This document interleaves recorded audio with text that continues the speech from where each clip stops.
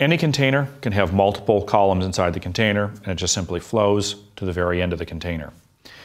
Now, in some cases, I may have copy inside a container. I have too much copy inside the container here, and I would like to have my copy on this portion of the page, but I want to have a much longer container that's a totally different size. Well, clearly, if I have a container that's divided into multiple sections, they're all going to be the same width. So if I want different size containers in different locations, what I'm going to do is I'm going to create a link so it flows from one existing container to another one, or even to another page. If I have a long article to flow in over multiple pages, I want all the containers to be connected, so if I make edits, it's automatically going to flow through it, instead of individual containers that have a certain amount of text that don't flow. So, this is how I create text links. Whenever I see that red plus at the lower right-hand side of my container, that tells me I have more content in my container than it can handle. I either have to open the container up or I have to create a link to another container so it can flow in there. With my selection tool active, I'm going to click on the container. Then I click on that red plus. When I click on that red plus goes away. I see a little arrow now coming out of that right there, and I get what's called a loaded cursor. And a loaded cursor now allows me to draw another text container, just like I drew the first one, but I can draw this anywhere on the page or anywhere on another page, and this container will now link to the new container that I'm drawing. So I'm going to zoom out here, I'm going to draw a container over here, much different size, and there it is. So this container now has this little plus coming out of it right there, and if I click on my other container, that has the little plus going in. How do I know these are connected?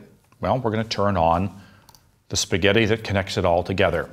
And that's under the View menu, under Extras, and it's going to be Show Text Threads. Show Text Threads come up. These text threads will only show if you turn that preference on and you have any one of the containers selected. If you click off the containers and none of the containers are selected, you will not see those text threads. Got to have that preference turned on and the container selected. With that container selected, you will see the connection point between these individual containers. I can link as many containers as I want to anywhere throughout my document. First page, second page, I can skip a page. I can have 5 containers linked on a page, no difference.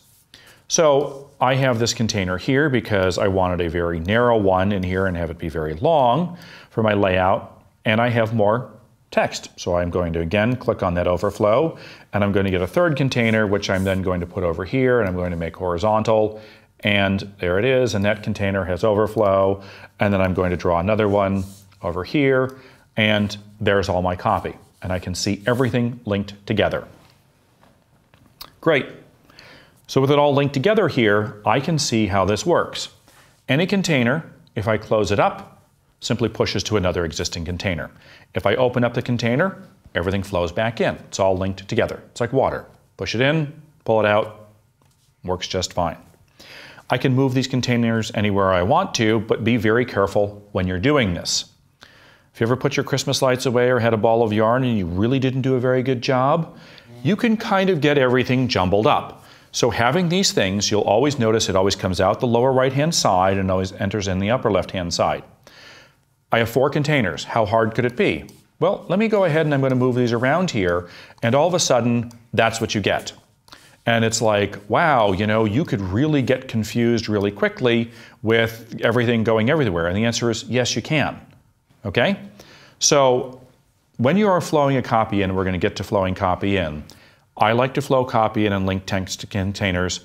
We're going to put one story together at a time. Each story will be in its own set of containers, and then its end, and we start a whole new set of containers. I'm not going to link everything from the front to the back. I'm not going to have a 512-page novel and link every single page together. No. Section by section, chapter by chapter, all that. I have 4 containers on the page here, and it's already crazy.